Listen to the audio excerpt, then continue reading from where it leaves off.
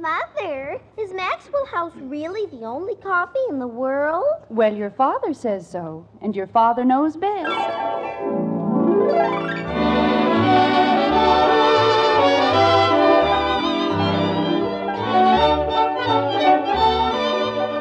Yes, it's Father Knows Best, transcribed in Hollywood, starring Robert Young as father. A half-hour visit with your neighbors, the Andersons, brought to you by America's favorite coffee, Maxwell House. The coffee that's always good to the last drop.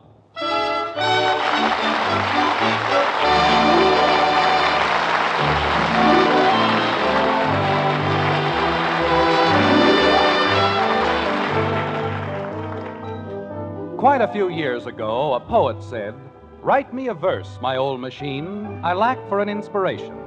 The skies are blue and the trees are green, and I long for a long vacation." Well, writers aren't the only ones who dream of blue skies and Elysian fields. They just talk about it more than anyone else. Bankers and bricklayers, cobblers and carpenters, they all dream of vacation time, even as you and I.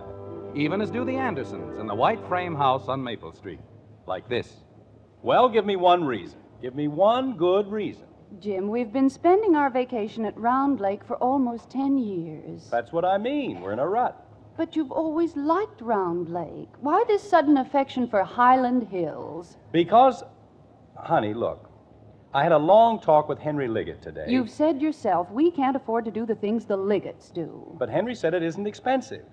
Maybe a little more than Round Lake, but not much. I like Round Lake. It's small, it's informal. And you've always liked it, too. Margaret, it isn't that I don't like Round Lake. It's just that, well, you mustn't forget that we're getting ahead in Springfield. I'm a successful businessman. I've got to conduct myself like a successful businessman. There's a certain dignity about Highland Hills. Father! What is it, Betty? Did you remember to pick up my blue dress at the cleaners? It won't be ready until tomorrow. He said he'd have it today. Remind me to call my lawyer in the morning. We'll sue. Ha ha. She's got a whole closet full of dresses, but if she can't have that particular one... what was I saying? Highland Hills is dignified. Oh. Well, we'll meet a lot of people who may do me a great deal of good in a business way. And besides... They have a wonderful golf course. Yes. No, I mean, Margaret, Henry Liggett assured me... Jim, you don't seem to understand. A vacation has a definite purpose. You're supposed to relax. Why can't you relax at Highland Hills? Because it's a very fashionable resort. Oh. Everyone is always dressed to the eyes. There isn't a peaceful moment in the entire day. That isn't so. Why, Henry Liggett told me... Mother! I'm sorry, dear. What is it, Kathy? May I have a glass of milk? Not now, dear. We'll be having our dinner in a few minutes. But I'm thirsty. Drink some water. Water? Okay. Sounds as though she never heard of the stuff. Jim, you know, there are several things you seem to have forgotten. First, we've had our reservation at Round Lake since last August. That's no problem, Margaret. They can get rid of that cottage in 2 minutes if we give it up. And second, you take only a 2-week vacation, and of course weekends, but the children and I are gone for the entire summer. Certainly you ought to consider our feelings in the matter. All right, I'll tell you what. We'll take a vote on it. What kind of a vote? I'll explain the whole setup to the kids, and then we'll take a vote. Round Lake versus Highland Hills. That's fair, isn't it? Jim, that's the silliest idea I've ever heard.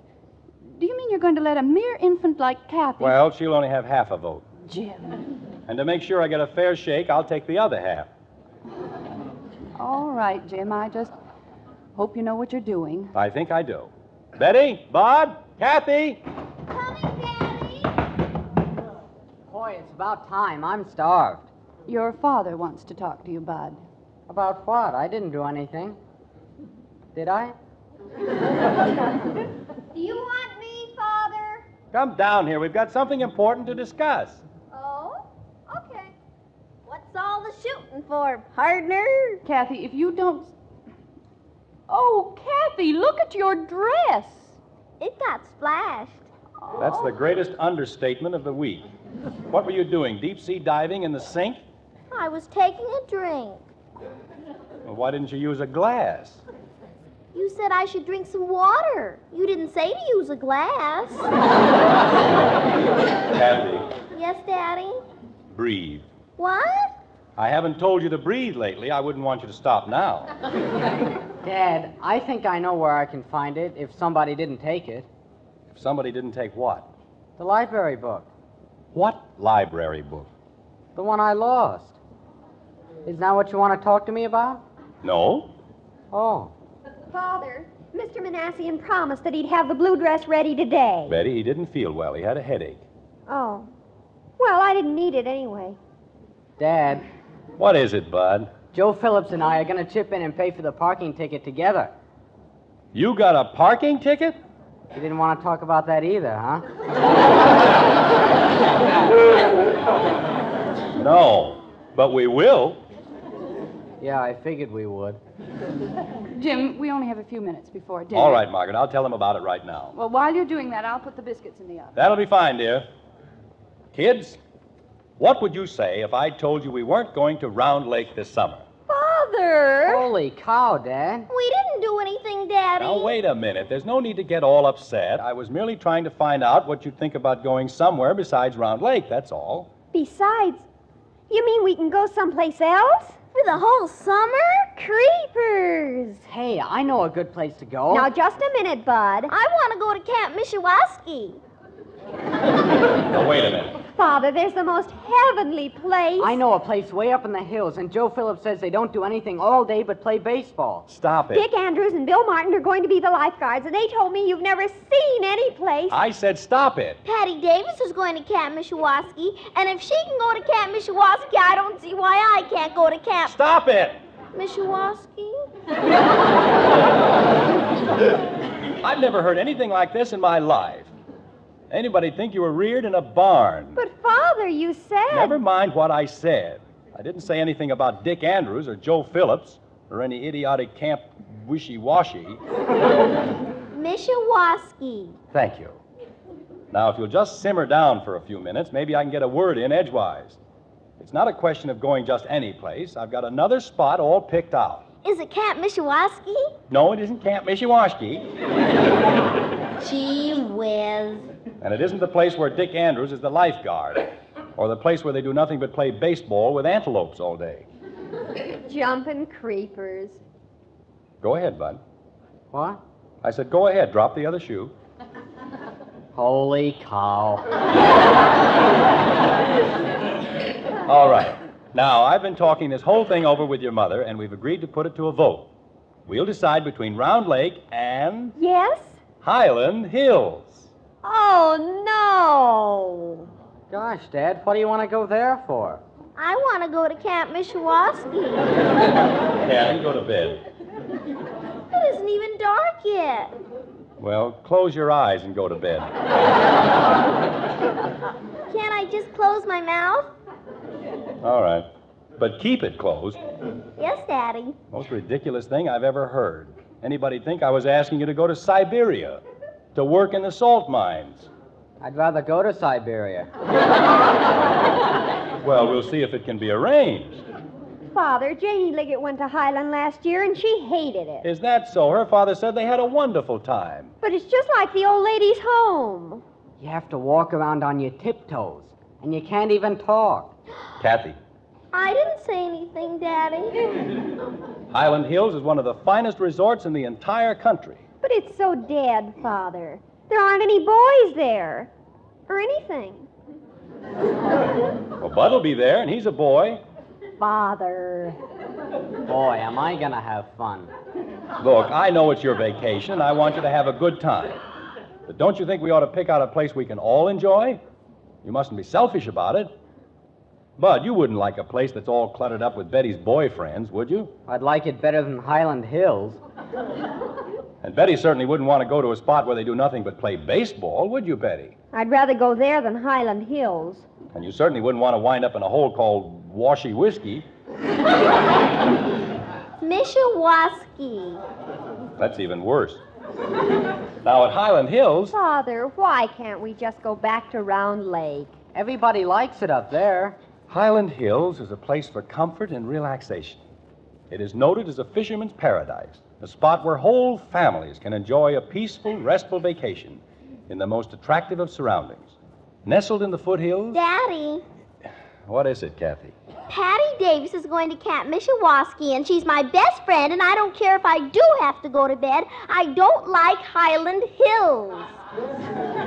Well, I'm not concerned whether you do or not. You only have half a vote. What?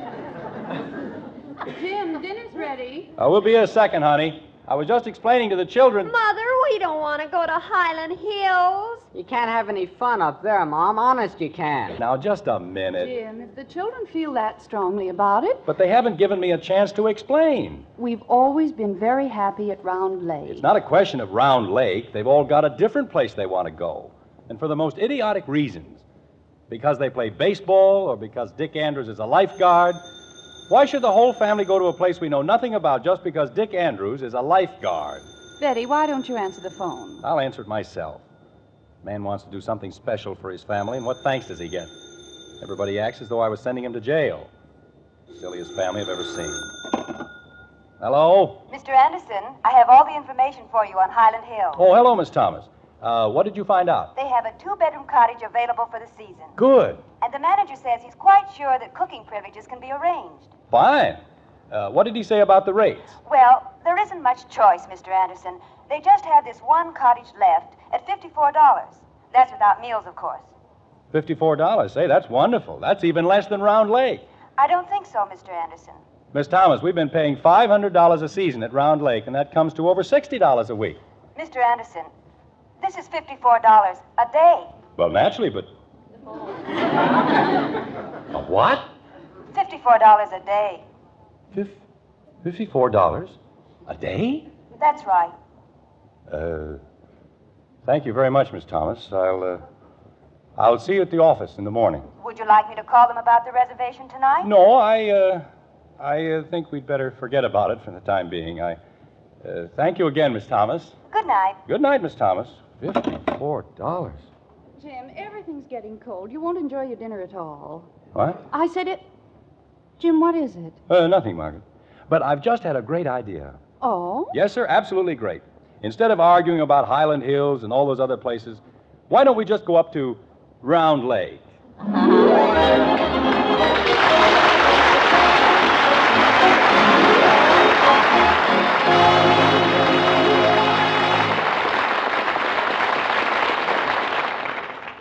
Well, everybody certainly had his own idea on the big vacation. So often that's the case. We all want something different. But I'm pretty sure there's one case where millions of folks all want the very same thing. I think you'll all agree, in a cup of coffee, flavor's the thing you want. And naturally, when you buy a pound of coffee, you're after the most in flavor for every penny you spend. That's just what you get, too, in our Maxwell House coffee. Here's the most famous flavor in all the world. Wonderful, good to the last drop flavor that makes you say, that's real coffee. You won't find that famous flavor in any other coffee either. No coffee but Maxwell House. And for good reason. We have a recipe, a mighty special recipe. With it, our Maxwell House people select certain fine varieties of coffees, then blend them in a particular way. It's the one way, the one recipe for famous good to the last drop flavor. And it spells the big difference between the flavor of just any coffee and the wonderful goodness of America's favorite brand. But taste that difference for yourself. See how much more flavor, more real enjoyment you get for your money in our Maxwell House coffee. Bring home that familiar blue tin tomorrow. Enjoy coffee that's always good to the last drop.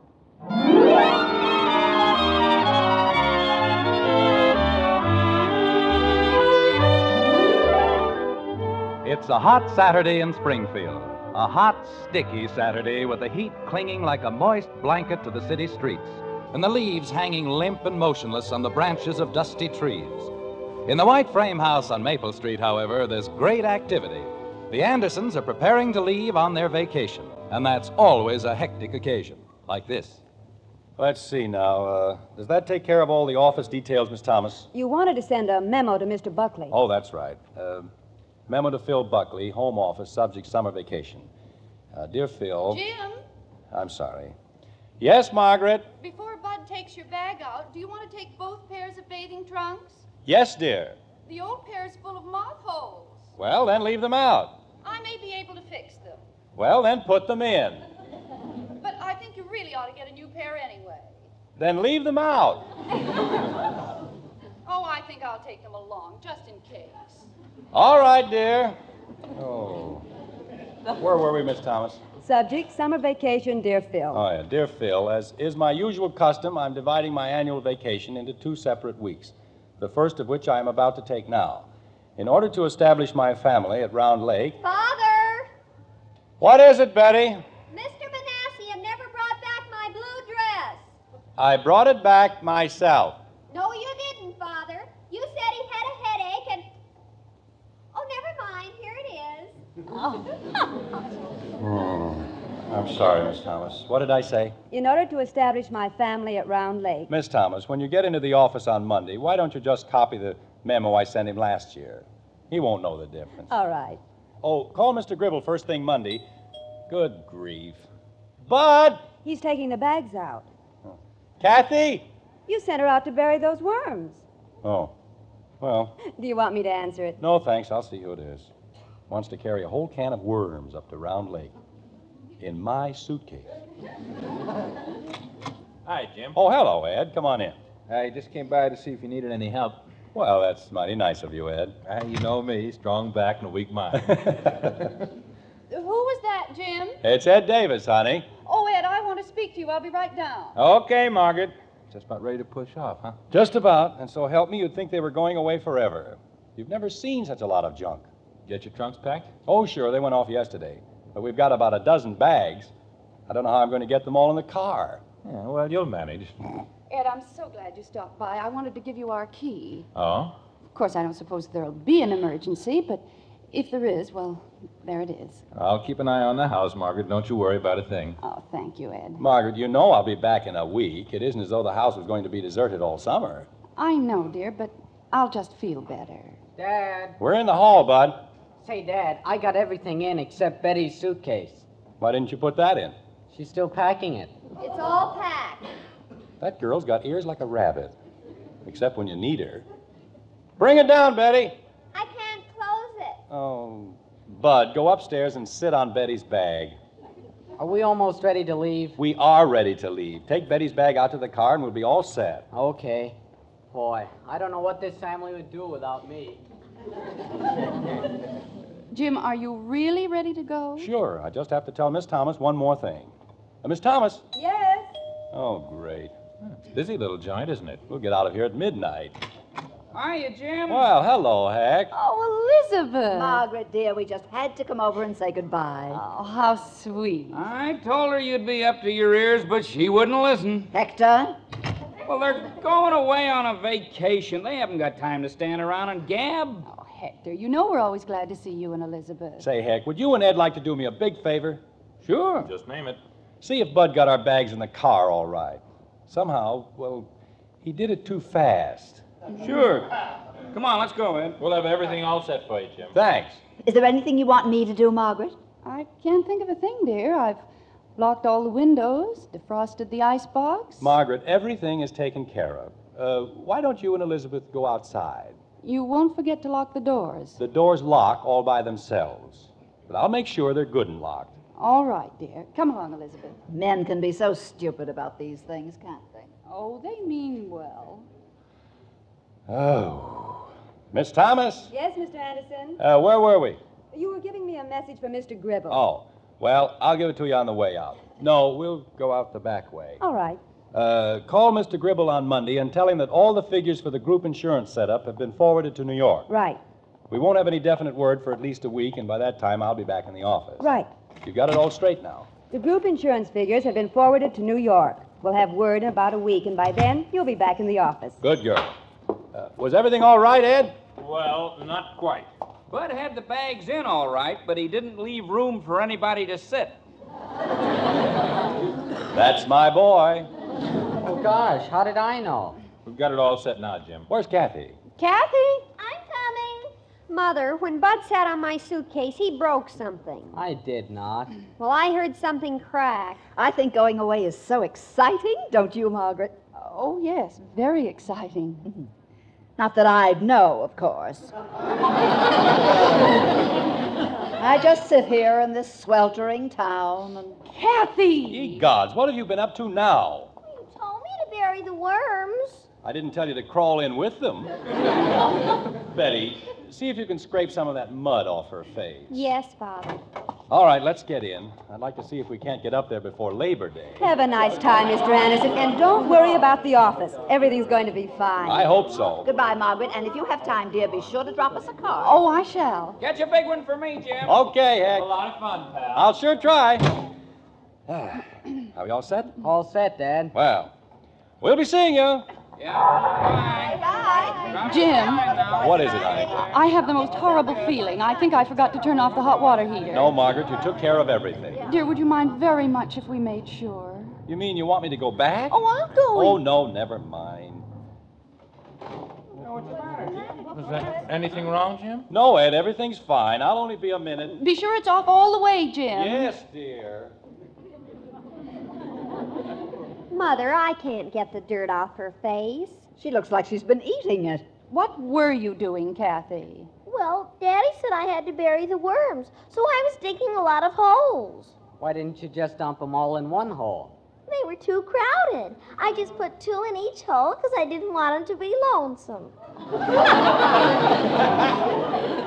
But I had one left over. So you had to dig up a friend for him, huh? Gosh, I didn't even think of that. I just chopped him in 2.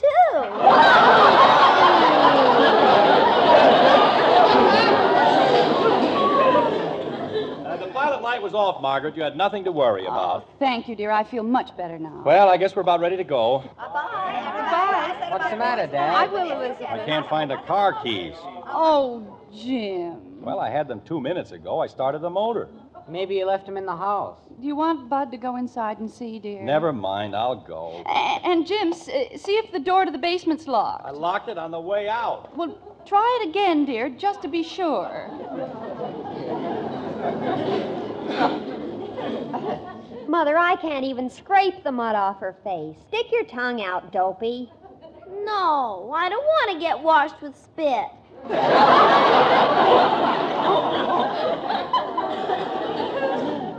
Kathy, get some water at the hose bib and wet your handkerchief. Okay, Mommy. And come right back. Say, Margaret, I told Jim we'd expect him for dinner at least once a week. That's awfully nice of you, Hector. Oh, pish-tosh, it's absolutely nothing. You know we're more than glad to have him. Tell him to come over now, will you, Margaret? I certainly shall.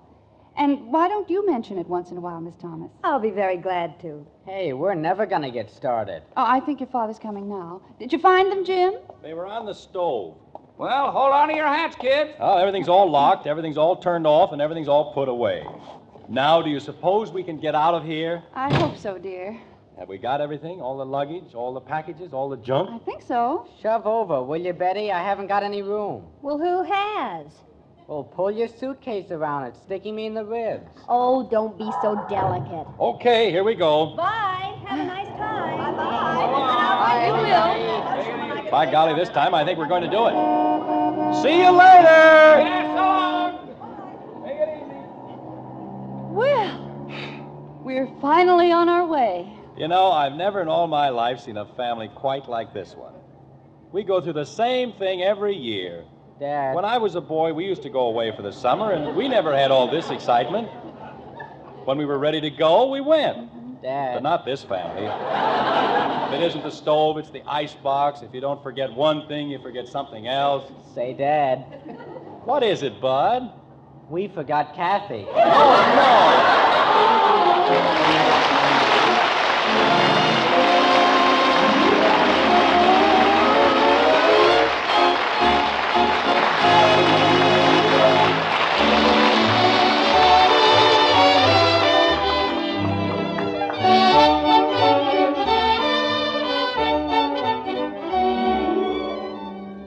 The flavor of truly good coffee. What a wonderful thing it is, hot or iced any time of day. Yes, it's flavor that counts in coffee. And with our Maxwell House coffee, we aim to do everything we can to bring you the most in flavor. We start with our famous recipe. That means extra flavor blended in every pound. But we don't stop there. You see, air steals coffee flavor. And ordinary containers, like paper bags, can't prevent roasted coffee from losing flavor, whether it's ground or whole bean. That's why we take Maxwell House, fresh and fragrant from our roasting ovens, and carefully vacuum pack it in the familiar blue tin. No air can get in, no flavor can get out. And you get all the flavor and freshness you pay for. So for your money's worth and more, in real enjoyment, make your coffee Maxwell House. Always good to the last drop.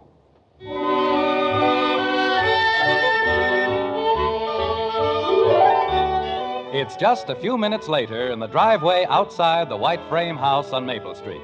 The Andersons have returned, retrieved the missing Kathy, and are on their way again. Or at least we hope they are, like this. Well, I guess they're finally gone. I wouldn't be so sure. With that family, you never can be sure of anything. Hector, where have you been? I just went over to turn off the water. Kathy left it running. Hey, you want to hear something? Listen. It's quiet, isn't it? Yeah, it sure is. Hey, you take a family like the Andersons out of a neighborhood and the place sure calms down. Nice, isn't it? Yeah, for about 10 minutes. They're a wonderful family, aren't they? One of the best. Of course, I still think they had one child too many. Oh, Kathy's all right, Elizabeth. She's just full of pep, that's all. She's certainly full of something. Gosh, I can remember the day she was born. She was just a tiny little thing, and Bud and Betty. It's going to be awfully dead around here. No noise, no excitement. No broken windows? I'm sure going to miss them. Yeah, they're nice people, all right, Jim and Margaret. Just as nice as they come. Well, stop sounding so mournful, both of you. They'll be back, all of them, in 8 weeks.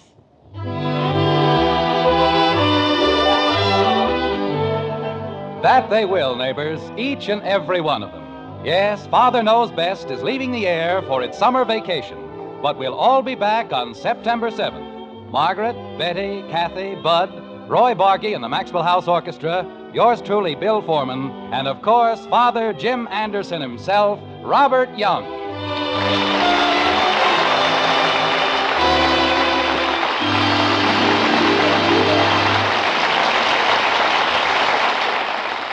Now yours to enjoy, an instant coffee you'll love for breakfast every morning. An instant coffee you'll be proud to serve to your dinner guests. It's Instant Maxwell House, the instant coffee with a famous flavor. Here's the happiest combination in coffee. Wonderful, good to the last drop flavor, combined with the convenience and thrift of coffee made instantly in the cup. Tomorrow, try Instant Maxwell House, the instant coffee with a famous flavor. Instantly good to the last drop.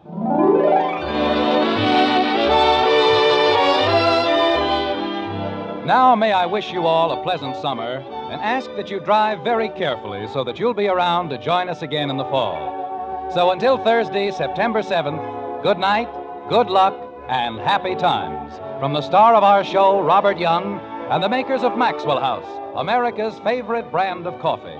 Always good to the last drop. Father Knows Best was transcribed in Hollywood and written by Ed James.